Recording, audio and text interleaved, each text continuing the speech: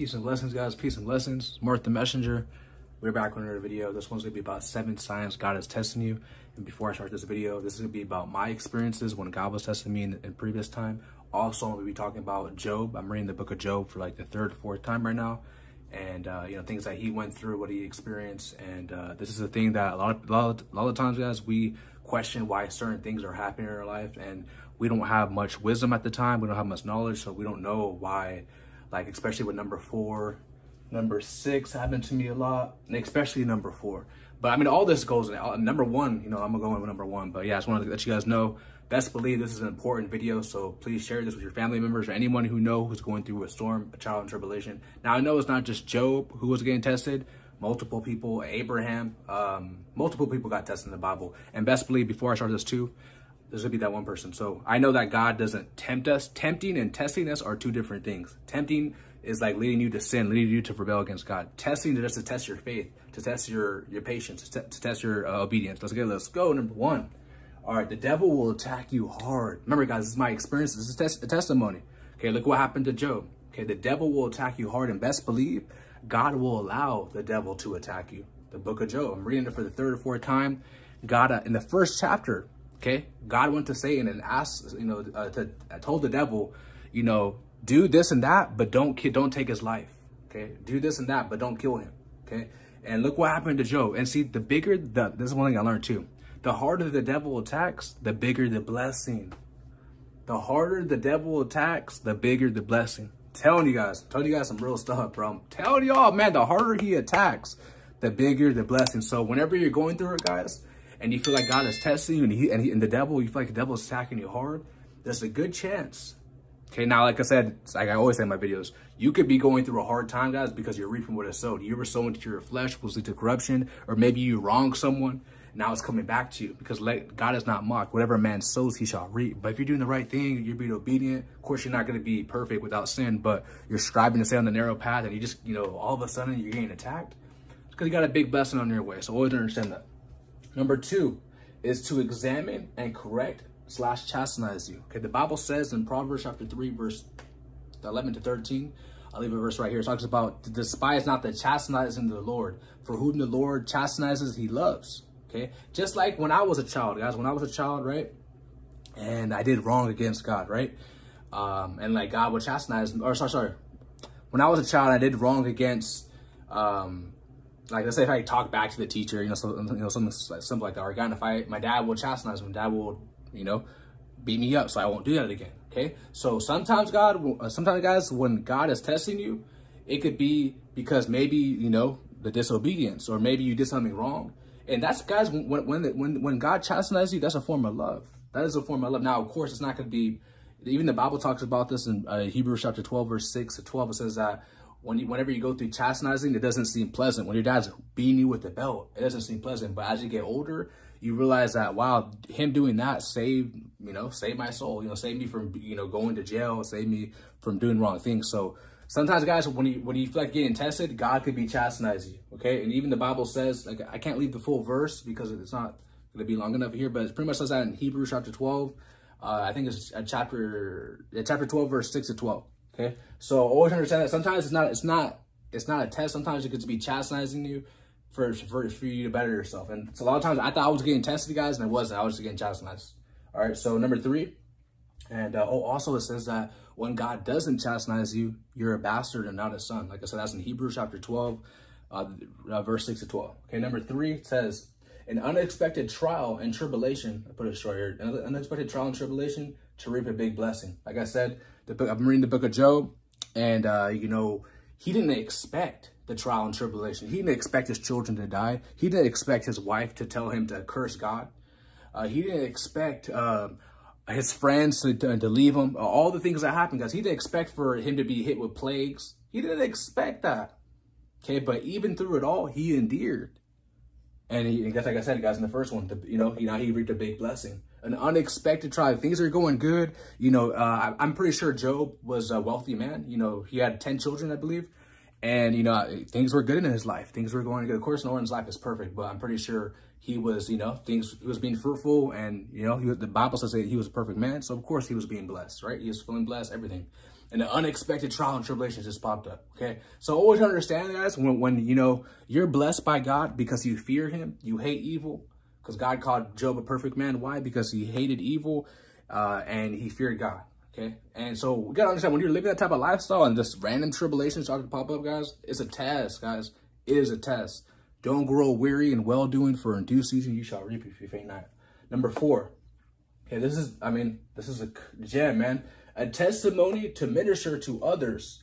And it also is a test of obedience and faith. Before I talk about that, I'm going to talk about this real quick. A testimony to minister to others, guys. I'm telling you. There's a lot of times, most of my videos, a lot of my videos where I'm talking about things I went through in my life, guys, is to now I can inform you guys. The Bible, like I tell you guys, the Bible says that in order to be wise, you must first become a fool. I have a lot of testimonies when I did some foolish things. I have a lot of testimonies, especially I'm going to talk about with number 6. A lot of testimonies that got happened in my life. Now I can inform you guys. I could give you guys hope.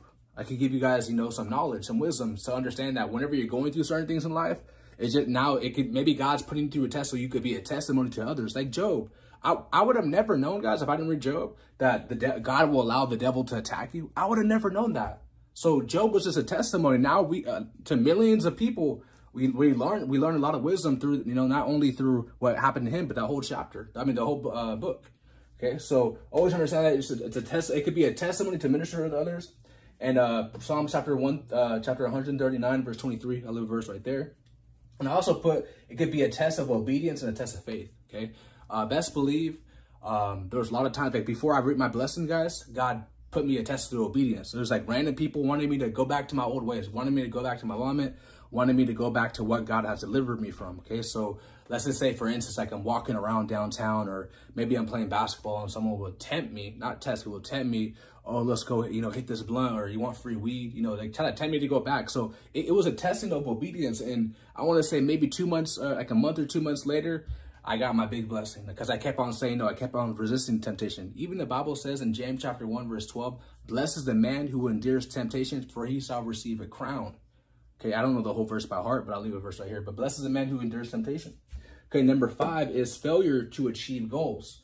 This is also a testimony too. Like, I'm over here doing the right thing. I'm seeking God's kingdom. I'm seeking his righteousness. I'm doing what God says, like, and I'm just still a failure in life. Or, I mean, you're not a failure in life. When you do things God's way, you're never a failure. Maybe in the world's eyes, but if you're seeking if you're seeking his righteousness, seeking his kingdom, you can never be a failure. If you're doing that with your whole heart, you're giving your heart to God. And, you know, I'm realizing, like, I'm going hard, and I'm doing everything the Bible says. And, you know, God promises this in his word. You know, why is this not happening to me? My goal, whatever goal I had at the time, I'm putting my all into it. And I'm just, you know, nothing ever seems to, you know, go the way I plan to. Okay. And one of the main reasons why that happens, guys, not all the time, but one of the main reasons why is because you're going off your own will. You're going off your own plans. You're not going off God's plan. You're not going off God's will for your life. So a lot of times that could lead to failure. Okay. And once I went God's will, God's path, once I started to deny myself, pick up my cross, and endure the temptations, and to, you know, and to not just, you're not going to expect it tomorrow or the next month, but you just got to keep on working, keep on grinding, keep on seeking God's kingdom, building the kingdom of God, and understand that in due time, you're going to realize while all the plans that you had previously, all the goals you had previously, that you failed because it wasn't aligned to God's will in your life.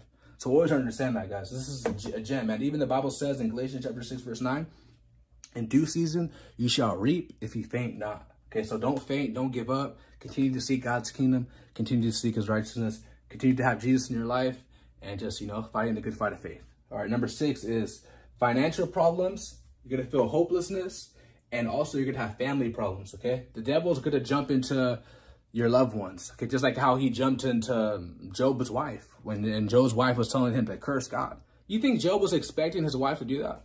Of course not, okay? The spirits are going to use people, guys. And also, you know, financial problems. Even the Bible says, I can't read that whole verse because it's long, but I made a video about this. It talks about in Matthew chapter 6, verse 25 to 34. It says that God feeds the birds, God feeds the animals. So of course he's going to feed you. So whenever you go through that financial problem, guys, that could be a test of faith. Okay, that could be a test of faith because the Bible says the righteous are never forsaken. Okay, and there was one time, guys, where this is back when I was 24 years old. I'll never forget this, guys. So was like 24, 25 years old, and I literally spent my last dollar. And I was like on the verge. I had like $71 in my name, and I didn't know God at the time, guys. I wasn't on the narrow path. I wasn't even living right back then. And I remember I was $71 into my name, like a bank account, and I was just praying to God. I'm like, dang, like God, I'm just not. I remember telling myself like I'm not going to lose faith. I'm not gonna, like, you know, most people in that situation, when they're down to the last dollar, they panic. You know, they panic and they start getting anxiety. They start crying or maybe go into depression. But me, I was just like, nah, like I'm putting my trust in God. Like, hey, you know, God, I had that faith as a mustard seed, and that's all we need, guys. I had that back then. I had that faith as a mustard seed, and I can't make this up, bro. I think it was like the next day, either the next day or within the next couple of days. I think it was the next day. I woke up, guys, and I got, I think it was $7,000 in my bank account. I woke up randomly and I see $7,000 tax-free in my bank account. That's God, bro. I'm telling you, I'll never forget that day. And I remember after that day, I was like, God, like I started seeking God more. I'm like, wow, God's working in my life, bro. Just off of that. So sometimes God could do that. Like, and like I said, guys, back then I wasn't reading my Bible. I wasn't praying like that. Maybe a couple times a month or something like that. But I wasn't really on fire for God. I was more cold. And I realized that, wow, like once God blessed me with that, I'm like, okay, God's listening. God, you know, he's with me. And my faith started to increase. You know, I started, you know, reading my Bible more, praying more. And then a couple months later, maybe like 5-6 months later, I started making YouTube videos. So you see how that works, guys? It was just a test. Even though I was tested, I didn't, you know, panic. A lot of people would have fell into depression. A lot of people would have panicked, but God won't never forsake the righteous. Even the Bible says that the righteous are never forsaken. Number 7 is your spirit will lead you to obey God's word. Okay. This happens to me a lot, especially when I'm being tested. I know the Bible, I've read it twice, but I feel like the word dwells in my heart. So whenever I go through something in life, especially if God's testing me, now I've acquired wisdom to know if God's testing me or if I know that it's just spiritual warfare. You got to know the difference between both, which is wisdom and understanding. And sometimes I'll be tested, right? And the spirit will lead me to obey God's word. It will let me know like certain things, like it's kind of hard to explain, but just know that whenever I'm going through something, the word will be in my heart, but like, okay, I got to obey. Because you could choose. It's all free will. It's all a choice. You could be obedient or you could be disobedient. You could rebel against God because God's always speaking to us. God's always talking to us, especially if we're getting tested, especially if hard things are happening in your life, like a trial and tribulation. God's always there.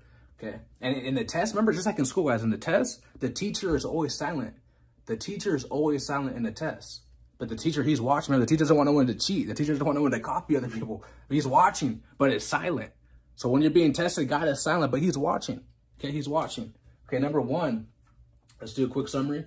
Is 7 signs God testing you. How to know. Number 1 is the devil will attack you hard, but always remember God allows the devil to attack you hard.